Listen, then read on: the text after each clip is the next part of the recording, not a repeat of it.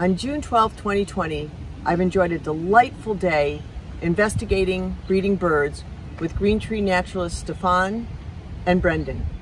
The Greentree Foundation property in Manhasset is 400 acres of habitats including mature woodlands, forest edge, restored grasslands, and an open park. Greentree provides an absolutely remarkable natural classroom, and it's a really special, amazing place of incomparable beauty and value in Nassau County. Ready? Let's enjoy our explorations with Stefan. Good morning, Mary Jean. How are you? Good, thank you. How are you? Good. We're here at the Greentree Foundation, and today we're right in the middle of the breeding season for birds, and we're gonna have opportunities to look at birds at different life cycle or different stages of the nesting. And we're right here at the entrance near one of the buildings, and we already have these opportunities. There's a barn swallow that is incubating eggs right against the ledge of the building. They build this little mud nest. Here's one of the parents that just showed up. Oh, here's the other. So we're not sure exactly, because we can't see into the nest what stage they're at, but based on the fact that they were building the nest last week, there are probably eggs in there, and they're likely incubating the eggs at this stage. This box right there is man-made, obviously. It's a very pretty one, and it attracts a different species. The barn swallows always build their own mud nests every year. This box is for tree swallows, so a different species of swallows, and I've been keeping an eye on them, and let's see if we see some of the parents. They're a little more advanced in their breeding, so we can see, we try to see what they're up to this morning.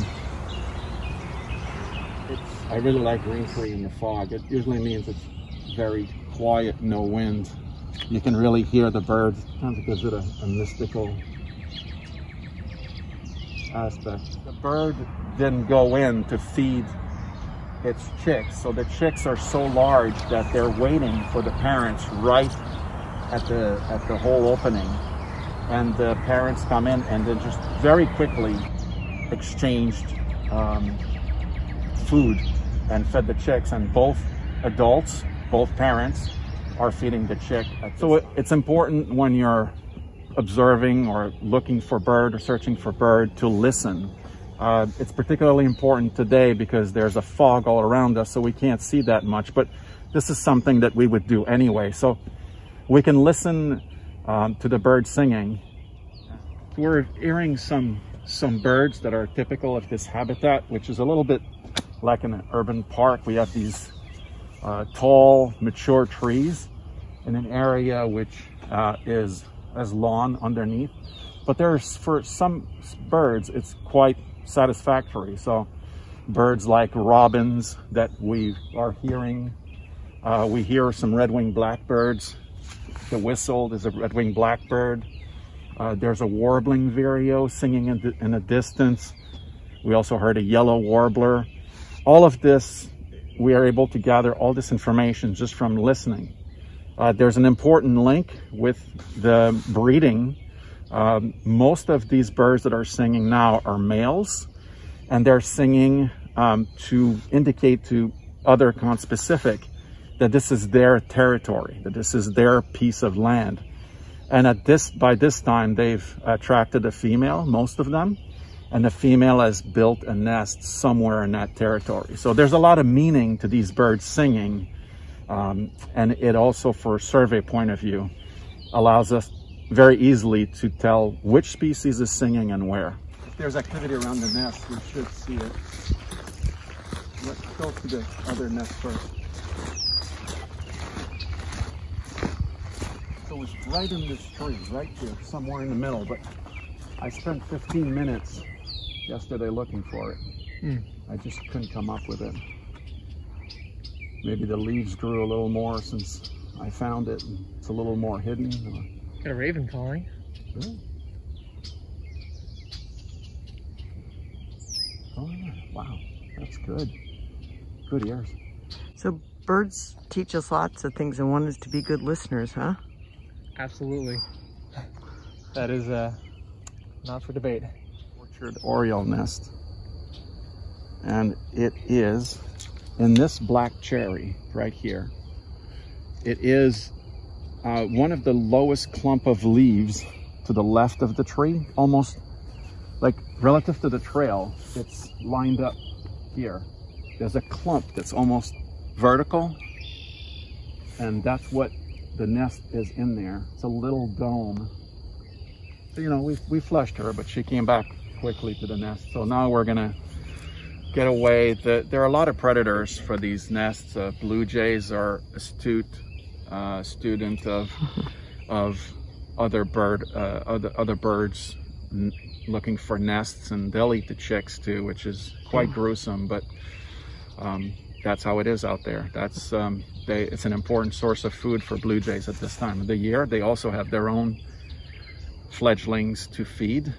So we're gonna step away and prevent that from happening. So the reason why we're doing breeding bird surveys in June is because the migrant birds have gone through by now.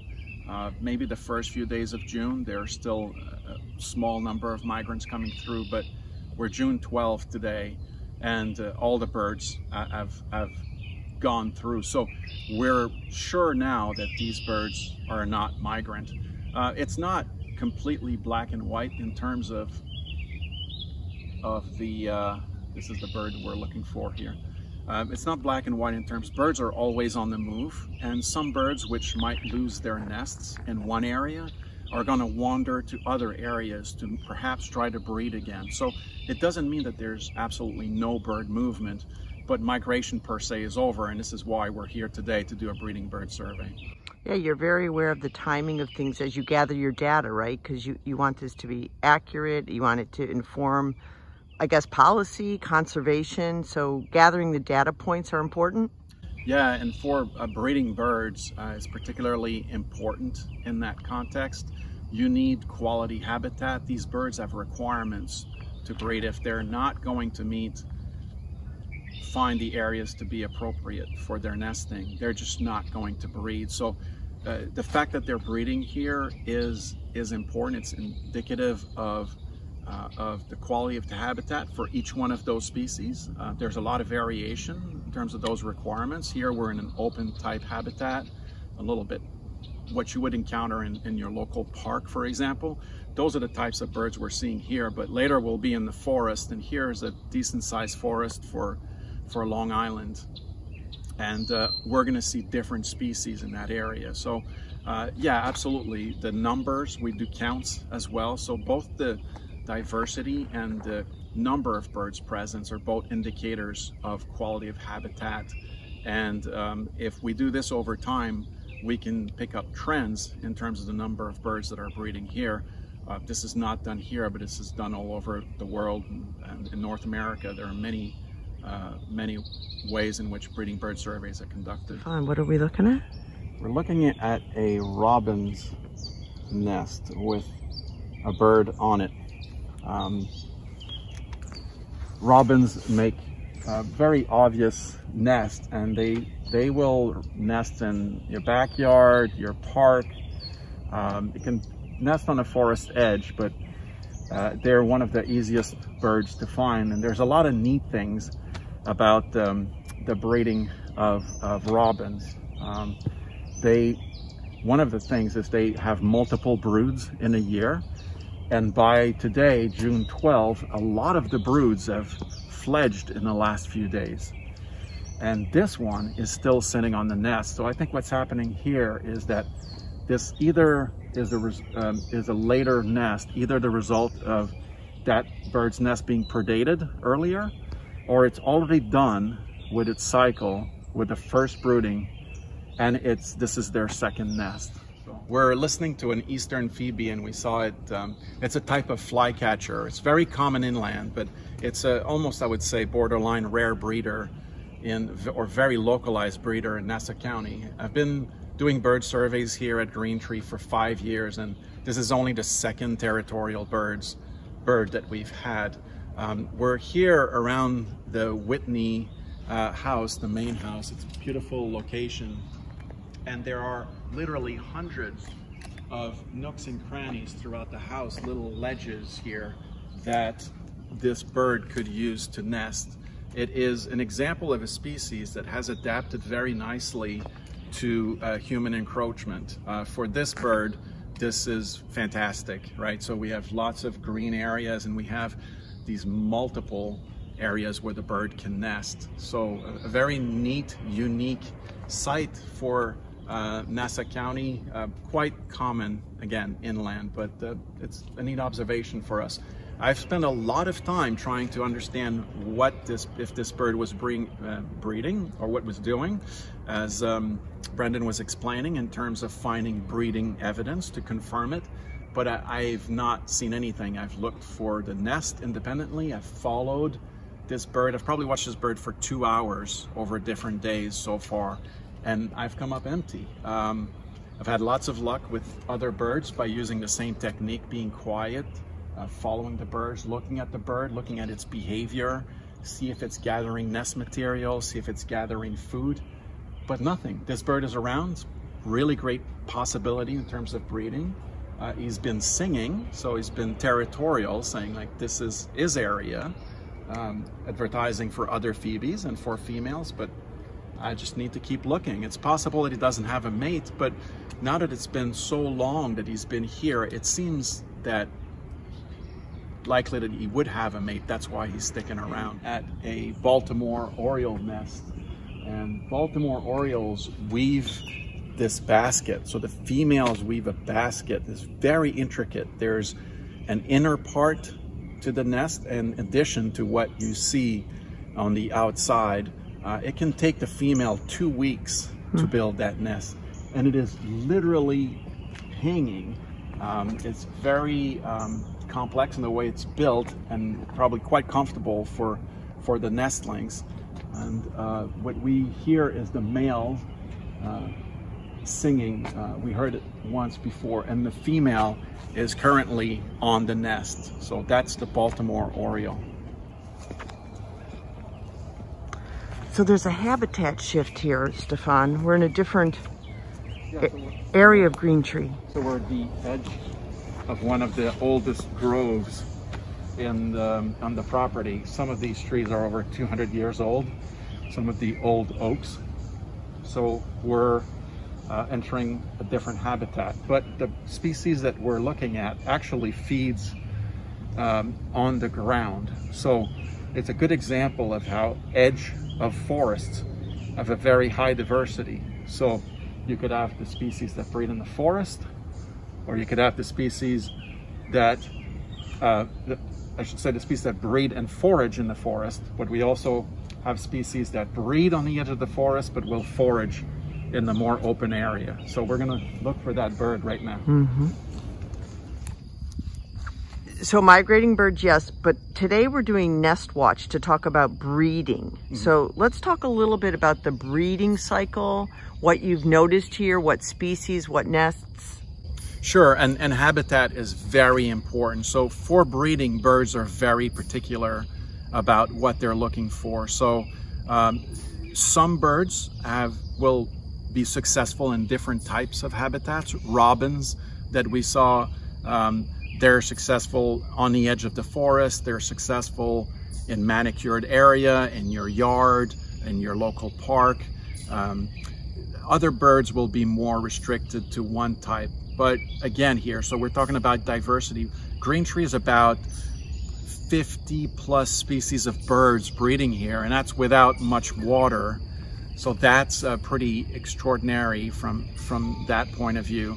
And some of them will be restricted to the forests. So we're talking about scarlet tanagers and eastern wood peewees. Those birds prefer to be in the forest. Even birds like chickadees and tufted titmouse, hairy woodpecker, certainly great horned owls are a breeder here. So those require that, I should say wood thrush. So wood thrush is one of the species that breed here that is actually not doing well, that is declining. Loss of habitat is certainly one of the reasons why. So here at Greentree, there's somewhere between 15 and 25 territorial males, which is a really nice population, and they like this broadleaf deciduous forest with really thick leaf litter. So they feed on the ground in that leaf litter, which has a lot of insects. And it's interesting because robins and wood thrush are related, and wood thrush is a species that still needs that really pristine forest habitat with that leaf litter. Robin is related, but it's one that has done very well where humans have impacted the environment. This has not stopped robins for thriving, quite the opposite. So there are worms, they love worms, earthworms, robins. There are earthworms in the woods, there are earthworms in the grass, on the lawns. There are earthworms everywhere at Greentree. It's got that really moist soil everywhere. So robins have been able to adapt, and they do very well. There are many dozens of robins nesting here. Wood thrush is restricted to that. So we can see with this that certain bird species have adapted very nicely to human encroachment. They don't look at it as human encroachment, they look at it as an opportunity. Other species like the wood thrush has not made that adaptation. It's usually linked with feeding, their ability to get the food they need, and the adaptations they've made specific to that species. Some species are able to do some modification to their behavior or to their nesting sites that adapt very nicely to human encroachment, and other species are unable to do that. And so we've walked about 200 feet in the forest. We can see it's extremely shaded in here. We have those tall canopy trees, and we're hearing a species, hairy woodpecker, which requires or much prefers those mature forests. We just saw the adult woodpecker fly over, and if you look around in the foliage, the visibility is very low. But when the adult, which is calling right now, got to the nest, the chicks got so loud, and it is like a beacon for us to find nest and to confirm nesting. So woodpeckers are extremely loud. Once they hatch out and are probably at least a week old in the nest, they're just constantly calling out to their parents for food. Hairy and downy woodpeckers, they sound mechanical. They're just like beep beep beep beep beep beep beep, just continuously. So they're very easy to find. They're like a radar. In the forest, listening is the sense that you want to use for birds, and you use observation, sight, almost as a secondary to confirm it when you get closer to see the birds. But first, listening is the primary sense for detecting birds and the confirming breeding. We're hearing this bird called blue-gray gnatcatcher. It's a little nasal call. It is the smallest bird in the forest, and it is currently in the tallest tree in the forest. And I'm standing right underneath it, and I must be 125 feet away from it. Here we are at the vernal pond, and we just flushed a great horned owl. We're in the walled garden now, and we've seen nests before in the forest, on the forest edge. Now we're going to see a nest of a song sparrow, which is actually in the grass. This is grass that was planted here for the ornamental part of the garden, but it is a species that nest in grass, whether it could also nest in wild grasses. So I'm going to take you to the nest now. It is right here in this edge row, and we'll have to look straight down at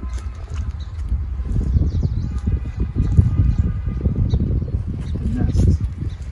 If you look right in here in the little opening, There's one chick in the nest.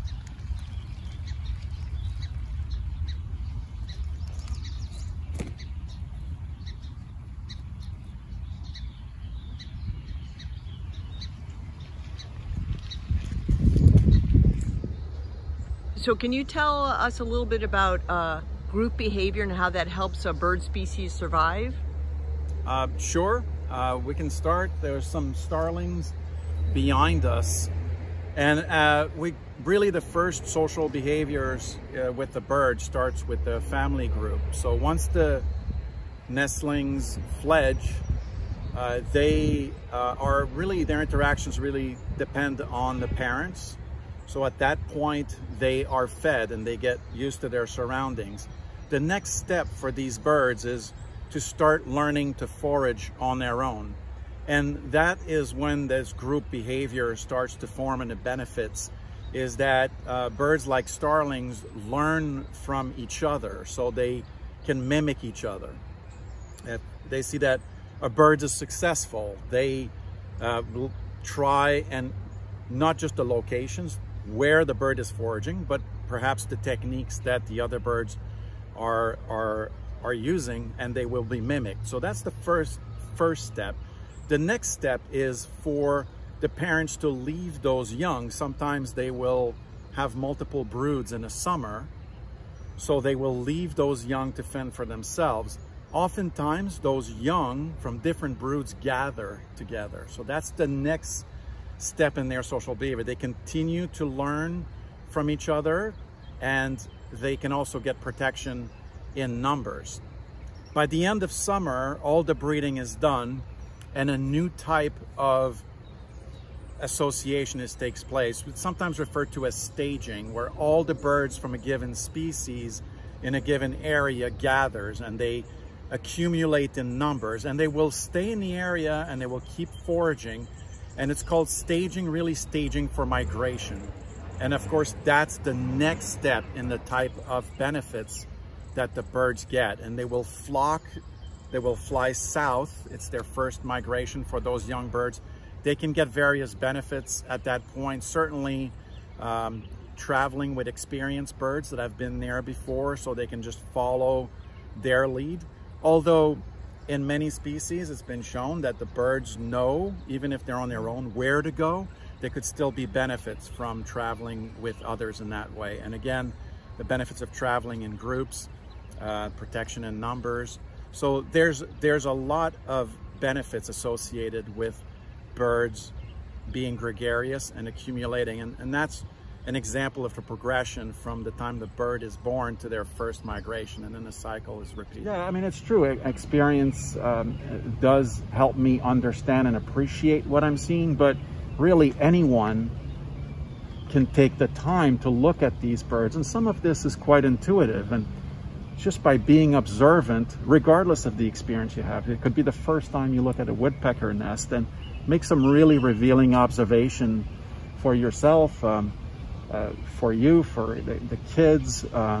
Really the key, and anyone can do this, is to be observant and patient and appreciate what you're looking at. And then anybody can also, I mean, with the there's so many good websites now. Anybody, you don't even need a field guide anymore to do your research or books. You can just go and Google woodpecker nest and get a lot of information, and that's what I do. And, even with years of experience. And the atlas, I'm looking at species that I don't know that much, actually, because we're interested in looking at every species for the purpose of the atlas. So I'm learning a lot. So anyone can appreciate this and can learn and can contribute through the atlas, as Brendan was mentioning.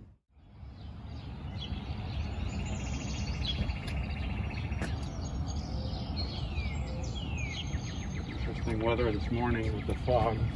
Yeah.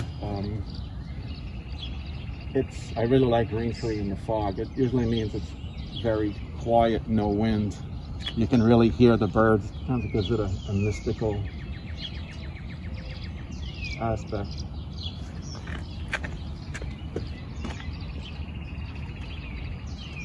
Did it leave with